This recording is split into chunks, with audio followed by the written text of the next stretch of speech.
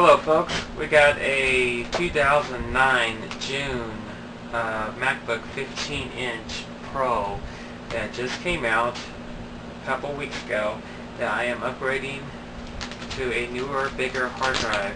This is the Western Digital 500 gig Scorpio Blue hard drive.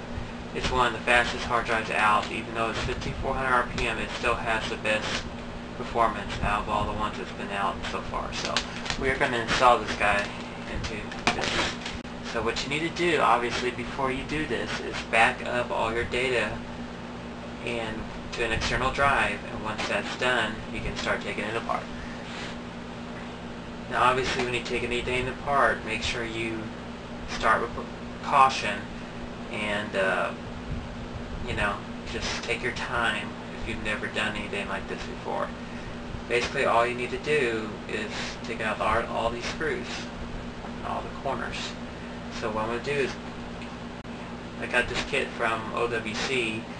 It's a great little kit. It comes in handy. It fits all the screws perfectly. This is a Phillips 00 screwdriver. So you need to use that to pull the screws out. And what I would recommend doing is putting all these screws in the same position around, like you have around the laptop, so you make sure you put them exactly in the same hole, because they're all different sizes. But here we go. Now obviously make sure you keep touching the metal, so in case you have any type of static electricity, it gets rid of it.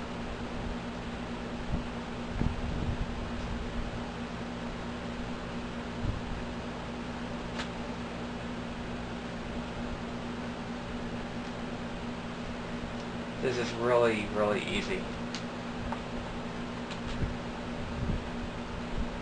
But then again, I've been working in computers for 20 years, so.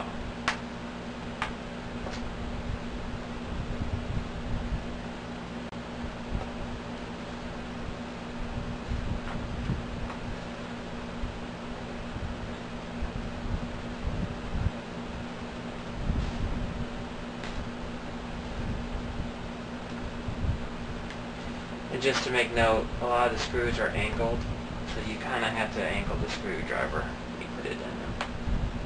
It's not straight up and down.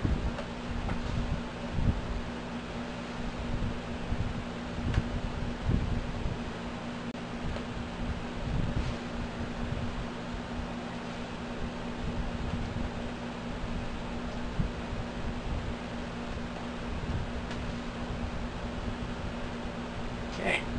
Got all the screws out, so now all you gotta do is work on getting this cover off. A lot of times the first time it comes off is a little difficult, but since this is the second time, it should come off a little easier. Yeah, there we go. Cover's off.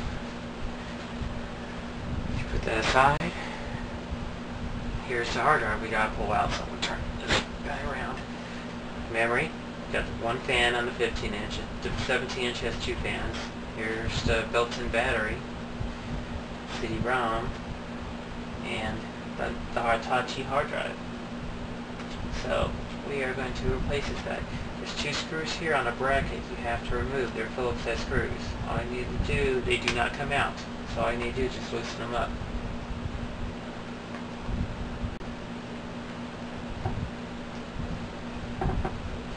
And once they're completely loose, just pick up the bracket. There it is, that side. Now this little tab here helps you lift up the hard drive. You need to be careful when you lift it, because there is going to be a ribbon cable underneath this that you will have to disconnect from the hard drive. So go ahead and pull it up. I'll show you the ribbon cable. There it is, very flimsy, so you need to be careful with that. All you need to do is grab this on the end and just kind of slowly work it out. There you go. There's the hard drive. And here's the new one. Now some of you can remove this from the hard drive, this little clip, and you don't have to if you really don't want to. Just leave it.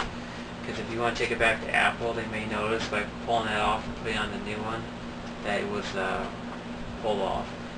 But now we need a T6 to get these tiny little Torx guys off here and put them on that new hard drive.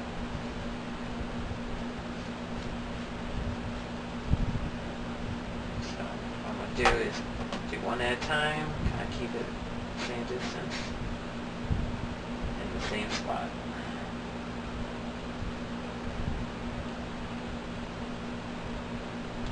Okay, that's one.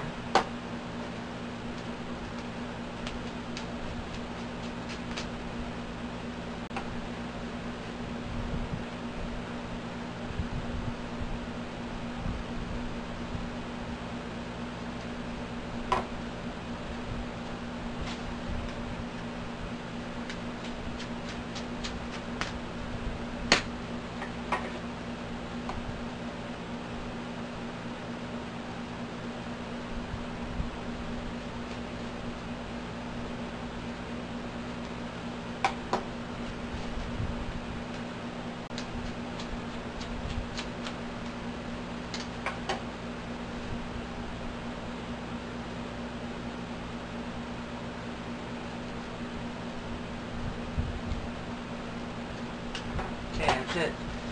Just comparison, here's the stock hard drive, and here's the new one. It's actually a little heavier, obviously, because it's got more space and probably another platter.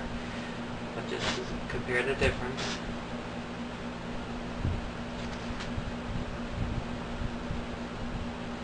There you go. Okay, let's put the new Western Digital in here. So all we need to do is grab the cable and plug it in the same way it came off. Make sure it lines up good before you push on. There you go, it's pushed on. Now right here you got little slots this guy sits into, so basically what you have to do is slide it in this way and then lower it down. And there we go. See, you really don't need that plastic thing. You can grab it without it. It just makes it easier. But I'm going to leave it on the original hard drive for any reason I have to take it back to Apple. So now we put this back on. Get your Phillips and just tighten it back up.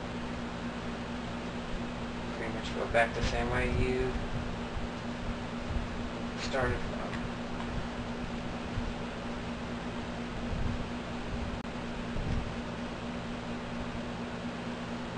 Okay, now the hard drive's in there good. Put the cover back on.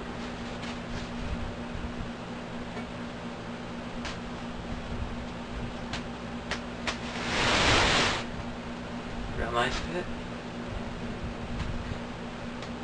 Put it back around from when I took it apart so I should get all the screws in the exact same spot.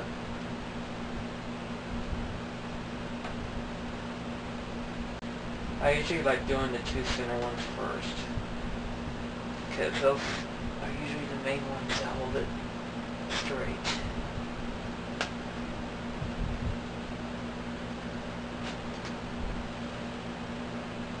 And I work my way around.